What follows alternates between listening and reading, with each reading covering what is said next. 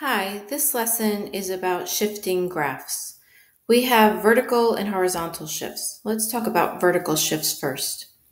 When you add a constant that we're going to call k to a function, when you add the constant to the function, like you do here, that shifts the graph up k units. And when you subtract k from a function, that's going to shift it down k units. With horizontal shifts, that means that you're going to be adding k or subtracting k from the variable itself. So that looks different. So if I have f of x plus k, then that means you're going to shift the function k units to the left. And when you subtract k from x, like you do here, that means you're going to shift f of x k units to the right. All right, so let's look at some examples so that you can see the difference, because the notation is similar, but it's actually different. So with vertical shifts, you're adding or subtracting k from the actual function. And with horizontal shifts, you're adding or subtracting k from the actual variable. Here are some examples below. So we want to state the function that shifts y equals x squared 3 units upward, and then identify the vertex of that shifted function because x squared is a parabola. So if we want to shift up, that means that you have to add 3, like in this notation. So adding 3 to x squared is x squared plus 3. And if that shifts your vertex upward, remember this is the original function y equals x squared with a vertex at 0, 0. And when you shift it up, you're going to have a vertex at 0, 3. Okay, so let's look at another example. So here, the example below, suppose we take the original function y equals x squared, which is again a parabola, and we want to shift it 3 units to the right. So to the right would be this right here, that notation. So that means I have to subtract 3 from the value of x. So that has to be done before you do the function, which is squaring it. So that's x minus 3 squared. So again, this is my original function with a vertex at 0, 0. And when I shift it 3 units to the right, I'm going to have a vertex at 3, 0. Okay, so that's just a quicker way of finding the parabola. Vertex instead of using negative b over 2a. When you're doing shifting, you just have to shift the original vertex of 0, 0 in the appropriate direction. Okay, so what type of shift would occur to the graph of the parabola y equals x squared in the graph of, and I'm missing a y here, y equals x plus 1 squared minus 4. So this is shifting it both horizontally and vertically. This is the horizontal shift, and this is the vertical shift. So since I'm adding 1 to the x value, so adding shifts to the left, and then I'm subtracting 4 from the function, so that would be this one. So that means I'm going to go down 4 units. So I am shifting 1 unit left, and 4 units down, which means I have a vertex at -1, -4, which is exactly what you see here, -1, -4. Okay, so let's move on to the next one. Here, this is y. All right, so what type of shift would occur to the graph of y equal to the square root of x in the graph of x, square root of x minus 2? So, and then state the domain. So here, if I am subtracting 2 from x, that means I'm going to shift 2 units to the right. Remember, when you're adding to x, you're going left. When you're subtracting from x, you're going to the right. So it's kind of the opposite of what you would think. So remember, the parent function looks like this. This is your parent function at starting at 0, 0. But when you shift it to the right 2 units, you're starting at 2, 0. So that means that your domain is from 2 to infinity. The parent function has a domain of 0 to infinity. So you can look back at that section. So what type of shift would occur to the graph of the, and this isn't a parabola, this is the absolute value function of y equals absolute value of x to the graph of y equals absolute value of x plus 3 plus 2. So that means that you're going to shift left 3 units and up 2 units. So anything that's affecting the x directly is going to go left or right. When you're adding, you go left. When you're subtracting, you go right. And anything that's affecting the outside part of the function, so in this case, the absolute value, that's going to affect it up or down. So if you're adding, you go up, and if you're subtracting, you go down. So that's exactly what you see here. So the original parent function looks like this. It looks like a V with the corner at 0, 0. So when I'm shifting it left and up, that means that my new corner is at -3, +2. Okay, so if I asked for the domain of this function, your domain is still all real numbers. X could be anything, but your range starts at 2 and goes to infinity. All right, so state the function that would shift y equals x cubed 1 unit to the left. So 1 unit left, remember left or right affects the x, and when you're going left, you add.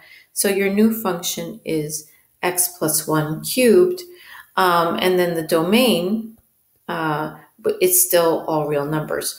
The shifting does not change the domain. X could be positive, -0. X could be anything in this function, a fraction, a decimal, and you can compute your value of y. Okay, so state the function that would shift 1 over x 2 units to the right and 3 units down. So remember, left and right is affecting the x value. And if I'm going to the right, that means I have to subtract 2 from x. And up and down is outside of what the function is doing. In this case, the reciprocal function with the x in the denominator 1. So down 3 units would mean that you subtract 3 from the function itself. So we have 1 over x minus 2 and then -3 outside of the function. So in this case, your domain is all real numbers except 2, because when x is 2, it would be undefined. So with interval notation, you would say from -infinity to 2, union from 2 to infinity. Okay. So reflections. A reflection means that the graph is being reflected either over the y-axis or over the x-axis. When you have a negative in front of the function, the way you do here, that's going to reflect it across the x-axis. So in other words, it's going to make it flip downward. And when you have a negative in front of the x value, like you do here, that's going to make it reflect across the y-axis. So it's going to flip it left or right. Okay, so let's look at 2 examples. I have f of x equal to x squared, which I've graphed here in purple. And then I have g of x equal to -x squared, which I've graphed here in orange. So that is a reflection across the x-axis because the negative is in front of the function. So -x squared.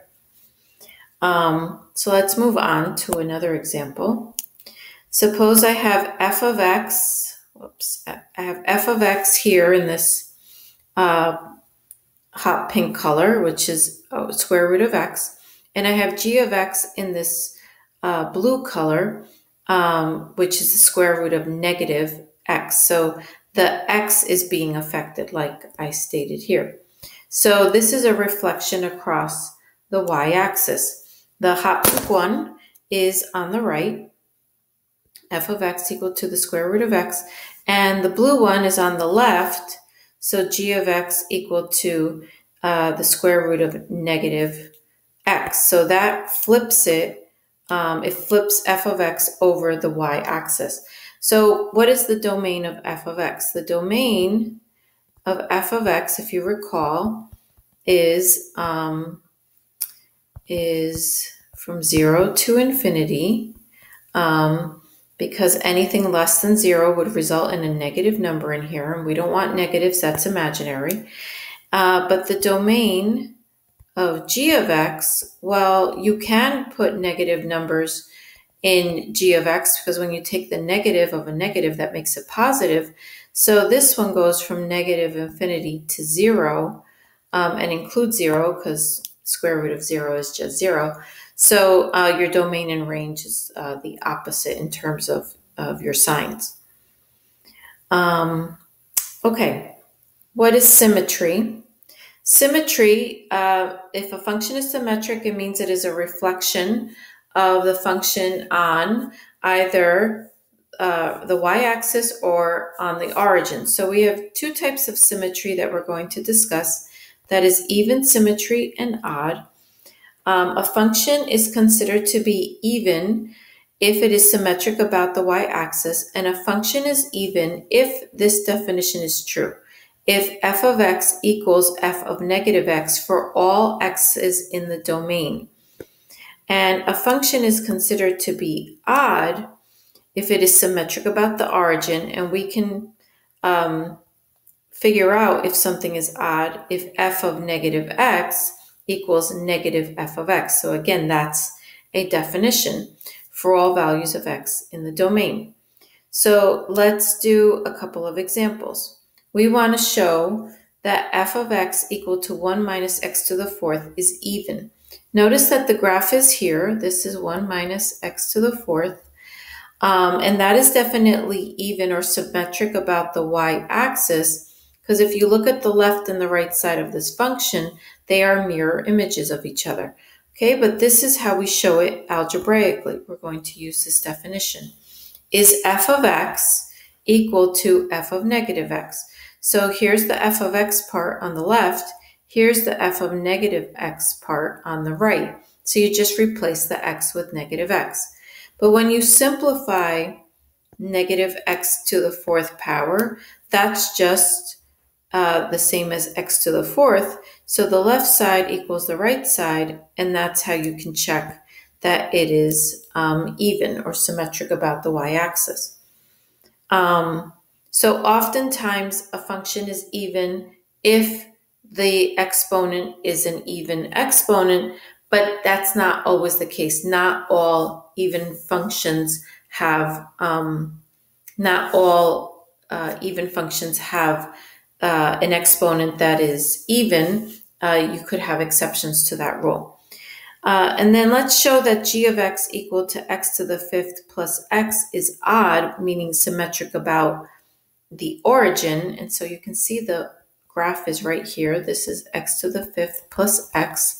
So even odd or symmetric about the origin would mean that if I were to flip the function across each other, or here from quadrant 1 to quadrant 3, the function would actually lie right on top of each other. So that's the case here. And the way you prove that is by using the definition. And the definition is the one that we saw up here. F of negative x equals negative f of x. So here's the g of negative x part, and here's the negative g of x part. So when you simplify negative x to the fifth power, well, negative 1 to the fifth gives me a negative x to the fifth power, and plus a negative x gives me a minus x. And when I distribute the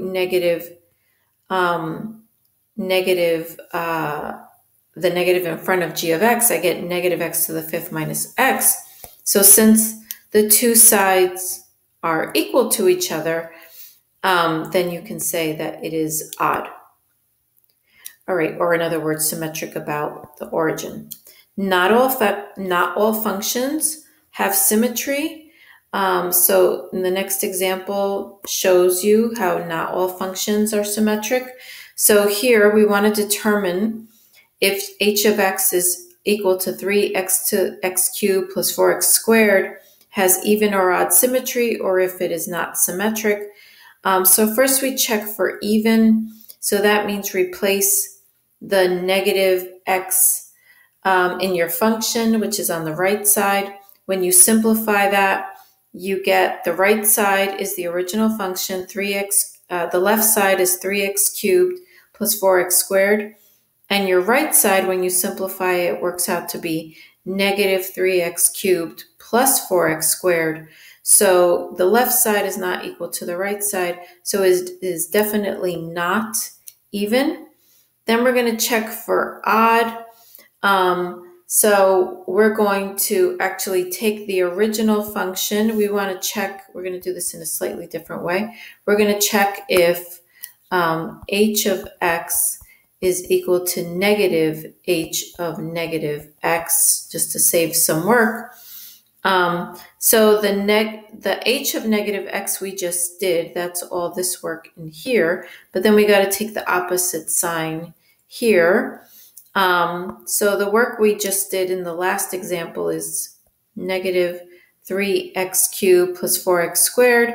And when you distribute the negative on the outside, I get 3x cubed minus 4x squared on the right, which is not the same as the original function, which is 3x cubed plus 4x squared on the left.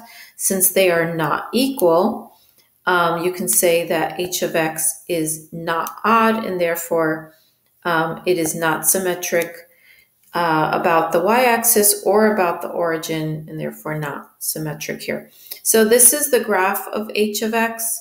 And you can see that if I were to fold it over the y-axis, they would not lie on top of each other. And if I were to fold it over the origin, quadrant 1 into quadrant 3, or quadrant 2 into quadrant 4, in other words, diagonal to each other, they would also not lie on top of each other. So you could see graphically that it is not symmetric there as well. All right, so that's it for this lesson. Try the homework. Good luck.